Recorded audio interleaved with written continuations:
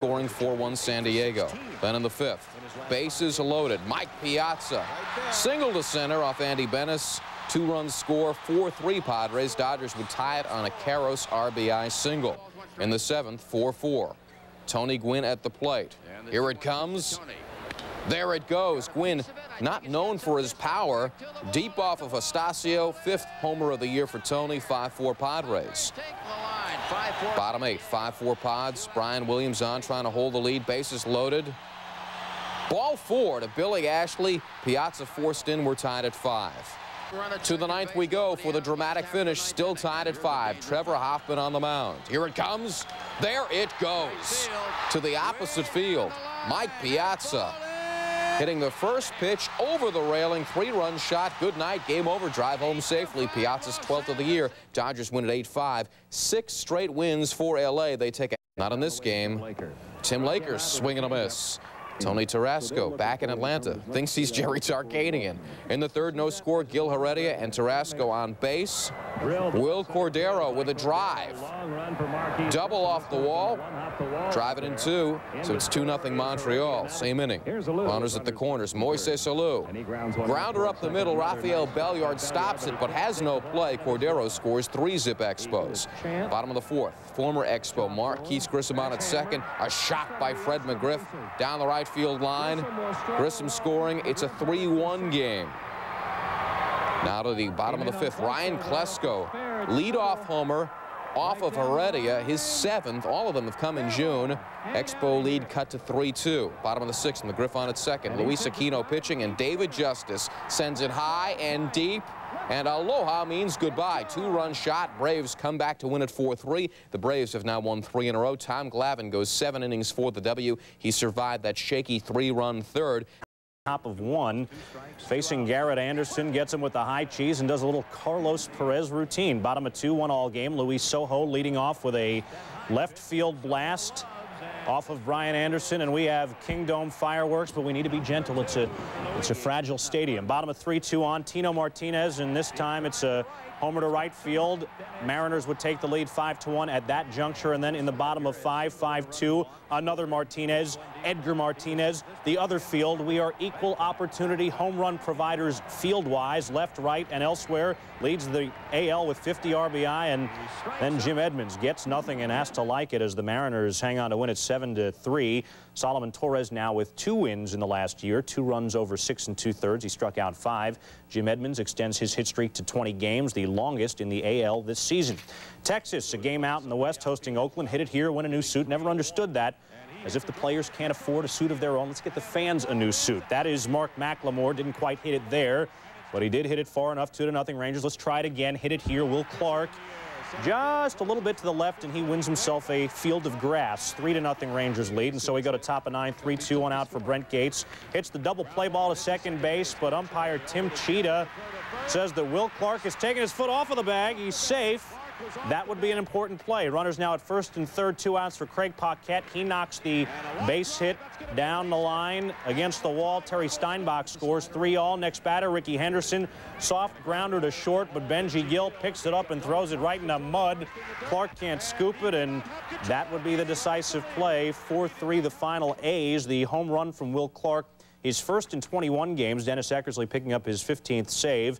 By the way, former Ranger aces Nolan Ryan and Fergie Jenkins were named honorary captains of the upcoming All-Star game. Indians trying to break the 4-game slide at KC, top of 1. Tom Gordon against Carlos Baerga. Down the line, and watch John Nunnally inexplicably just takes his glove off, tries to barehand the thing, and then he boots it. We have tried to figure out why he did that, and we may be trying to figure it out for a long time. The Indians had a little bit better luck in the field. Gary Gaetti will pop it up, and not only is he into his own leather, but he is into that guy's leather, too. Into the crowd. Great catch. Still 1-0. Kenny Lofton up now. The single. Jim Thome comes around to score, but Kenny Lofton at first base will pull up with a hamstring problem in his left leg. He would have to leave the game. Chad Oj, meanwhile, on his game, taking on Vince Coleman, righty against lefty, and Vince would go to his room. But then in the 7th, Tom Goodwin lines it right back at O.J. He goes down hard, thinks about getting up, but instead stays down, clutching his ribs. He would walk off under his own power, and the Indians would hold on to win it 2-0. Chad O.J. combining with 3 of his mates on the... Gonzalez at the plate. He delivers. Single up the middle. Biggio and Bagwell score 2-zip Astros. Next batter, Tony Eusebio, batting .516 in his career against the Cards. RBI double, scoring Gonzalez 3-zip. 2 batters later, Orlando Miller with a 3-run shot to left. 6-0 Houston. 0-2 pitch. Derek Bell at the plate in the second. Double steal. Biggio and Bagwell both move up.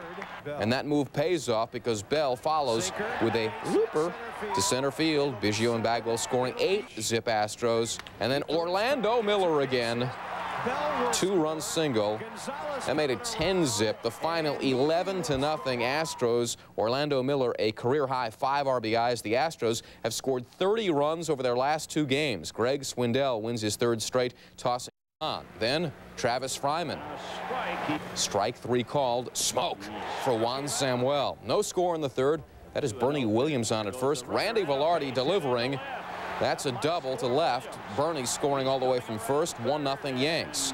It was 3-0 Yankees in the 6th. 2 men aboard. Wade Boggs at the plate. Up the middle. Single to center. Velarde scores. Luis Polonia. Good speed, hustles, and he kicks the ball away at 3rd. He's safe. Rough night for Felipe Lira on the mound as the Yankees go on to win it by a final of 7-3. The Bronx Bombers have won a season-high 5 straight games. Andy Pettit went 7 scoreless innings for the win. Randy Velarde 3 for 3. Wade Boggs also had 3 hits. The last place Blue Jays and first place Red Sox.